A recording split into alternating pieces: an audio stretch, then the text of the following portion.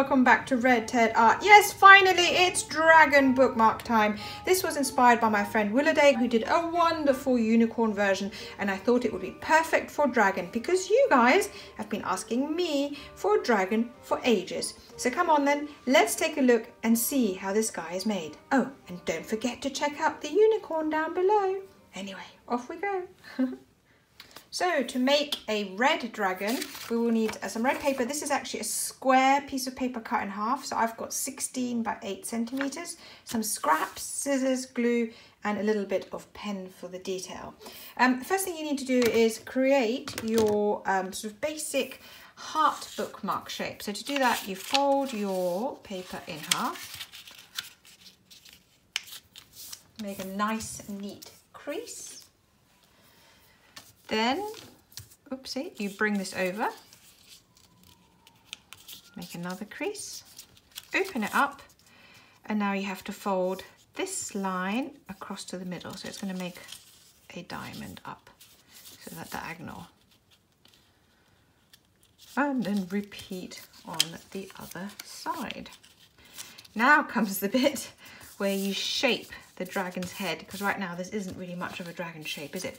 You need to decide, do you want your dragon to point this way when it's in your book or that way? So you now have to turn it around. So I want this dragon to look in that direction.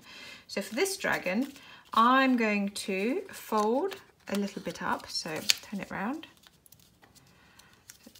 I mean, you could fold it, but I just like it because it's a little bit less bulky that way. So I'm just going to snip a little bit off, and that's going to just shape the front of the dragon's face. And then for this side, so this is going to be the body, I'm just going to fold this down.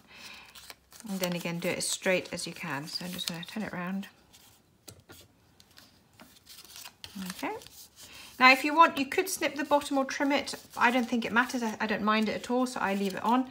I'm just going to give this a nice neat crease. Now you could, if you want, glue these flaps down, but again, I don't think it matters so much. Now you'll need a little bit of yellow and red for all the details. Okay, so the easiest bit to do for the ear is to draw it first and then cut. So I'm going to make it quite big. And the clever thing about the ear is that actually it glues down the head a little bit and secures it. So this is a really important part of your craft, even though it doesn't necessarily look that important, but it will secure your head a little bit.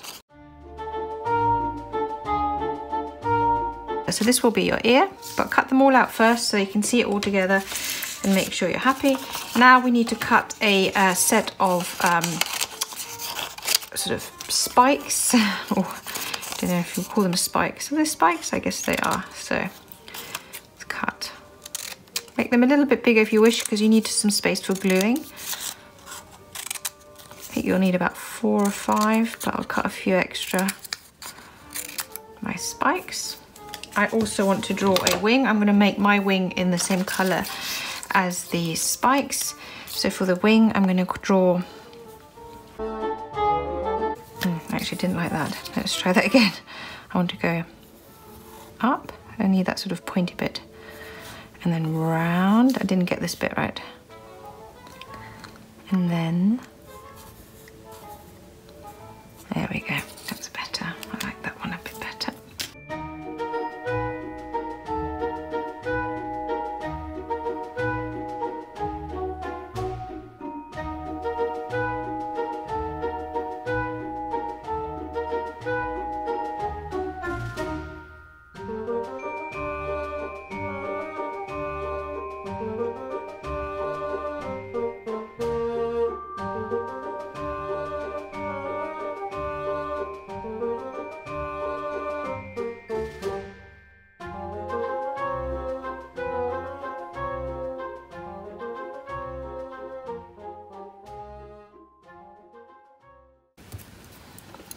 Okay, now let's just check we're happy with it all before we start gluing down.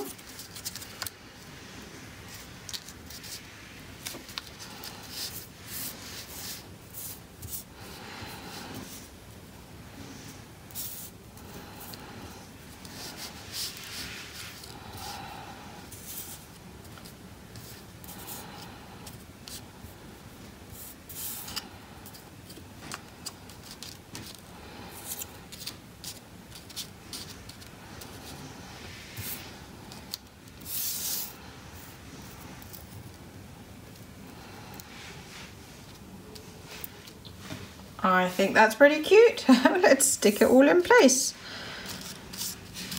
So as mentioned, this ear, by sticking it on here, secures this flap, which is really handy.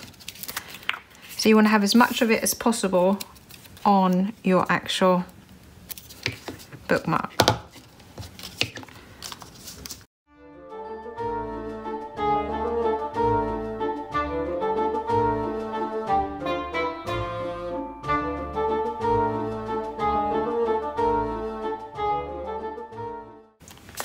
There you have it.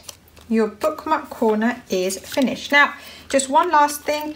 If this ear doesn't secure it enough, you can always put a tiny bit of tape here, or you can just put a piece of paper across and glue it down just to secure it. But otherwise, this is it. So you have your two, oopsie, different dragons and facing in different directions. So you just have to make sure that you kind of reverse them depending on which way you want it in your book. I quite like both ways, and I think they're super cute. Aren't they fun? So you guys have been asking me for dragon bookmarks for ages, and finally I have this dragon bookmark. Also, this is great for Chinese New Year. So if you're celebrating Chinese New Year, why not make this dragon?